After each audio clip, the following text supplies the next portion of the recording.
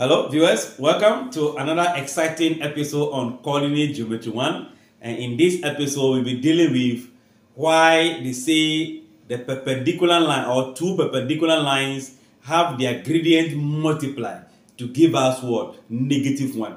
So two perpendicular lines, we want to know how you can find the gradient and the equation of perpendicular lines. Already we know that when you multiply their gradient, that is what normally we have. It will always give you a -1. So let's pick the L1 as gradient 1. That's the first line. Then this is the second line. Now, we know from the previous episode that this line will give you a negative gradient. This will give you a positive gradient. Alright, so we can apply that concept also. Then we know if I want to find the gradient, I can find the distance between the two lines on the vertical lane, which is parallel to the y, then on the horizontal lane, which is parallel to the x, forming a right angle triangle. Right? Good. So we are going to use that concept in finding the gradient. Already we know gradient equals to the change on the y-axis over the change on the x-axis. So let's begin with this very one. Now we know this line is going to be the distance on the y-axis, the distance on the x-axis. But let's assign them their values based on the quadrant we are finding it. We know this is x being positive. This is y-axis being negative. So let me put this distance is going to be -a. Then here is going to be b. I'm using a and b. But I'm taking the quadrant to represent their values. Okay, so this is the quadrant we are using. This is y value will be negative. So our gradient, okay, of which line? Okay, so let me use 2. It's going to be the change on the y-axis, going to be -a divided by the change on the x-axis. That is for the blue line. Now, you can see that if this is placed at the origin, we want to flip the line. If I flip it up this way, you see that this right angle triangle you are seeing here, this is how it will be. So this line has been flipped over to form this. Don't forget, if this forms 45, 45, the two will give us 90 degrees, forming the 90 as perpendicular we are looking for. So you can see that when it happened, the value of A has moved to the top. Forget about the sign. I'm only indicating the A and B. So when we move it from here, A is on the vertical stretch, but when we flip the line, this line now have A on top, then you have what? B aside here. Meaning B is going to be here. But if B is here, it is parallel to this axis, that is Y, which on this quadrant, Y is also negative. So B will be negative. Then on this axis, which is the y, like the x-axis, is also negative. So our A will be coming as what? Negative. So A is unchanged, but the B will change by the flipping. We are flipping because of the different quadrants. When we flip, their positions change in terms of negative and positive. So our gradient 1 will be changed on the y-axis, which will be -b.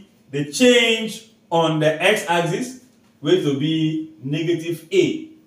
From the previous episode, we know this line will give us positive gradient. So negative divided by negative, it will cancel. So we got our positive. This line also will give us a negative gradient, and you can see that. So we are still on course based on the definition of the previous episode. Now, back to what we know. Product of their gradient give us -1. So we are having gradient 1 times gradient 2 must give us a -1. That is what we want to prove. So let's check. The gradient 1 is -b over -a times gradient 2 -a over b. We can see that, forget about the sign. If I see b here, it will cancel this. A here will cancel this. Then negative times negative, positive. So we are going to have -1 divided by 1. And that gives us what? 1. -1. So we can say that truly the product of the gradient of two perpendicular lines. We know when two lines are perpendicular, their meeting point, their intersection give us 90 degrees. You know this is quadrant 90. So since we are flipping 45, 45, 45 plus 45 give us 90. So 90, 90, 90 all along. So therefore, if I want to find gradient 1, it will be negative 1 over gradient 2. That is divided by m2. If I divide by m2, it will be having this. So it means that gradient 1 equals to the negative reciprocal of the gradient 2. The same way, the gradient 2 will also be equals to negative reciprocal of gradient 1, if this is true. I'm sure now you are convinced and know why the gradient of the product of two perpendicular lines, their gradients, give us a negative 1. Let's take a question to test this concept. Okay, so we can have a question like this. We have to show that the equations 2y plus 3x minus 1 equals to 0 and 2x minus 3y minus 4 equals to 0 are perpendicular. So if they are, we have to find their gradients. So we can say that picking the first one, we have equation 1. I'll be having 2y plus 3x minus 1 equals to 0. We can find the gradient directly from here. We know gradient equals to minus a over b. Minus a is the number, the a is the number in front of x, b is the number in front of what? Y. So here my gradient 1 will be 3, negative come first, then 3 divided by what? 2. And that gives us negative 3 on 2. Then for the equation 2, I'll be having 2x minus 3y 4 equals to 0. Then the gradient 2 will be minus a. And what is the a? The number in front of x. So 2 divided by this, that will be negative 3. So I'll be having 2 on 3. Now I know the gradient. So you can say that the two equations, which are the equation of a line, are perpendicular. Let's just use this. If we have m1 times m2 equals to what? Negative 1. So let's prove that. Our m1 we had was negative 3 on 2. m2 we had was 2 on 3.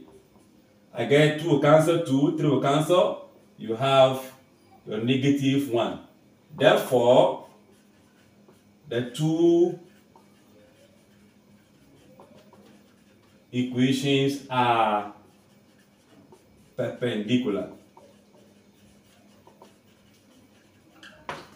So that is one way by which we can test for it. It could also be given whereby one of the line, each equation will be given to you, and a point on the other one, which are perpendicular, will be given. You'll be asked to find the equation of the other line. The same concept can be applied. Thanks for watching. Like, share, and comment. Bye-bye.